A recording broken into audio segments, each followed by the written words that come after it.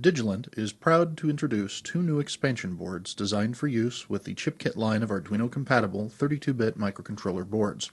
They are the chipKIT Basic I/O Shield and the chipKIT Network Shield.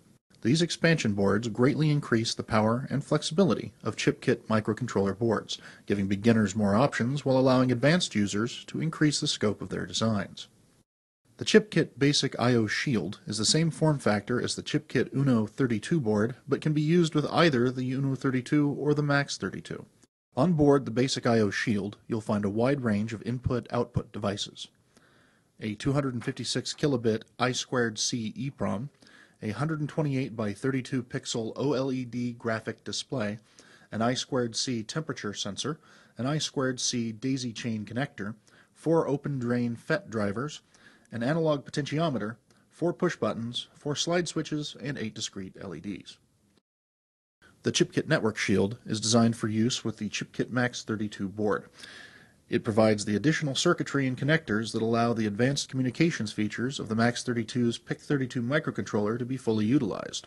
The Network Shield has a 10100 megabit Ethernet PHY to allow connection to an Ethernet network. It provides the connectors and load switch to support use of the USB 2.0 on-the-go controller to implement USB device, USB host, or OTG operation. It also provides 2 CAN transceivers and connectors to allow connection to 2 independent CAN networks. Connectors are provided to allow connection to 2 of the I2C buses supported by the Max 32.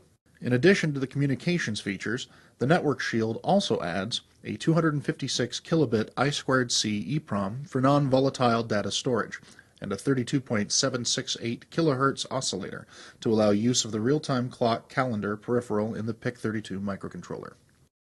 The chipKIT family of microcontroller boards and shields, along with the free IDE for programming and free libraries to simplify access to the advanced peripheral functions, give low-cost access to powerful PIC32 32-bit processors and useful I/O.